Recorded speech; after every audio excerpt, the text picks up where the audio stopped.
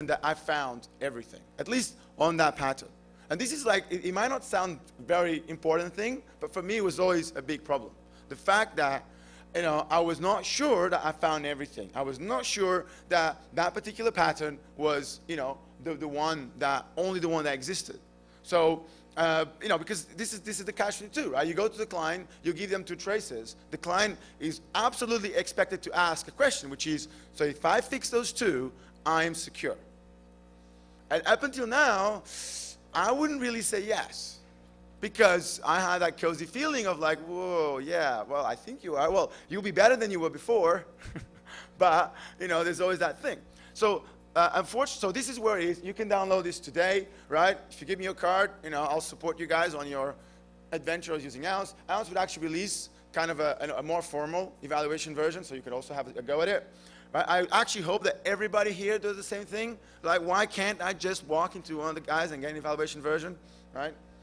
I'm very happy that finally I'm actually working with a company that actually doesn't get you to sign NDAs and actually gives you the evaluation versions, or, you know, like this, and actually at least lets you try the thing, right? Even if you don't buy it, just use the open source, at least try it. Like, I don't have the other evaluation version of the other guys, and I wish I had. So, okay, so now what I want to show you is the more advanced use of it. Unfortunately, a lot of it is still on the F1 world because I haven't ported it, because also a lot of it is also to do with live engagements. But I have a couple of ones that I can show you. So we could go back to the first one that I was showing you, which is that one that has the big fluffy graphic. And what that is that's a visualization of the source code. So one of the things I started getting into was the idea that actually if I visualize something, the leaves and the leaves at the top and the leaves at the bottom are actually really good, because they're actually telling you the attack surface and the exit points. So I found that I can also do a lot of very interesting analysis just by looking at a particular graph. So what you have here, right, is that graph. Now, you might look at this and go, well, that's really stupid. You can't really do anything with it. But what if we look at it from a class point of view? So let me filter this, right? Instead of having 1, I'm going to go 2. So I'm now going to start filtering by class. Now, this is interesting, because if I show you the vertices here, right, what actually you have now is a relationship between, like, so 1 is org OWASP lessons, 2 is Java, 2 is org Apache, right? 7 is JVX, etc. So this is interesting, because now you can start to analyze this per namespace. So we're actually now looking in architectural how the application works. And what's cool about this is that if you have a data layer here, and you have a business layer here, and you have a GUI layer here, and you plot this and you see a path from the GUI to the data, you go, whoa, that shouldn't be there, right? Because, you know, that's a shortcut.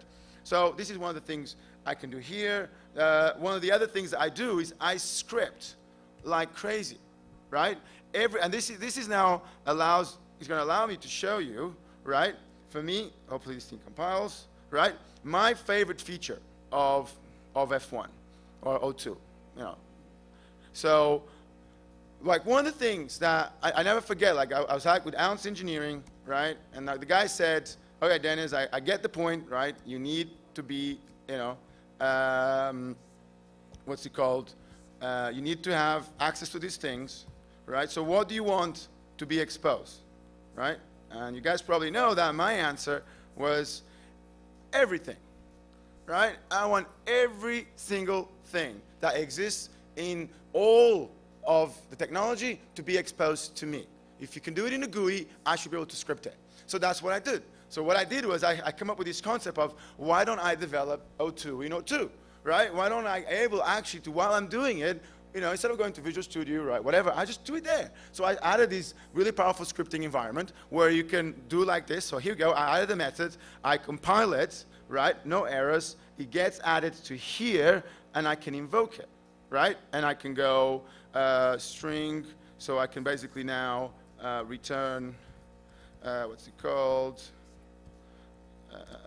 Return something. So now you can see that it already executed. And again, why do I have to click there, go there, and execute it if I'm debugging this? So I just automate the thing. Yes, it's a little bit, you know, you can do it, but it saves you like 10 seconds every time. So again, I can add a string here, and I can basically go AAA. So now you can see that my parameter now is there, so I can go AAA there. So now I can put something here, execute it, and it goes already. But again, I have total access to the internal object model. So look, here's my debug view. So I can come here and I can go debug, message, debug, AAA.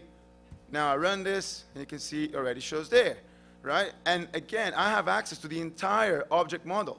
So when I'm coding this, like load serialized F1 object, like every single thing that's available on the GUI, it's exposed here. So you can script the whole thing, and it becomes really powerful. So, I was in Black Hat. Bruce goes to me and says, okay, let's figure out a way to do, so what's it called? To do Java, the Java J2E scans. So let me just find it. I had it here. Sorry. Okay, here we go. So I wrote, right, and this is basically the way a lot of engagements works. I wrote this little script here that what it does is basically grabs the file. Basically, it's going to grab grabs this file here, parses it, adds those, has custom rules, reruns the scan, and gives the results.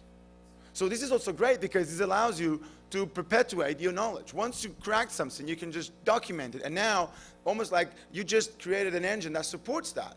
And it's really powerful. So I use this all the time. So a long time ago, I realized that I was always going to script on engagements. There was no way around it. So the only difference is before I would script on top of code and regexes and whatever library I had. Now I script on top of object models, regexes, scannings, and the ability to even do more scannings.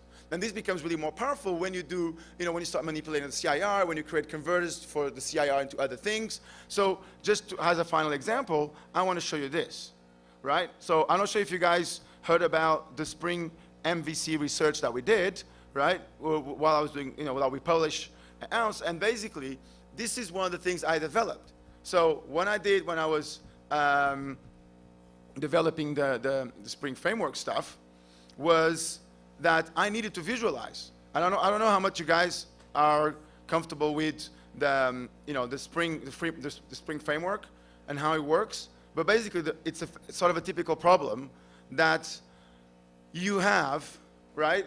A bunch of XML files who mapping to a bunch of classes over there who are supposed to be implemented a particular type of class. And then that will give you the name of the variable or the class that will be received the data that comes from the outside world, and that might actually be used in ways that the developers don't expect. Now that's the one that I give a top price for the guy who can find that generically, right? You can't, right? So what I did here was I wrote, first of all, a bean visualizer. It's like, Java guys love to create these crazy XML files everywhere. I was like, no, I like nice lists, right? Especially because you can spread it across everywhere. So I wrote a bean visualizer, first thing, so I can get everything, so I can map the outside world. Then I grab all the Spring classes, because remember, I have an object model. So my object model tells me who implements. So it's very easy to transverse that, to find out all the guys that actually implement the Spring MVC.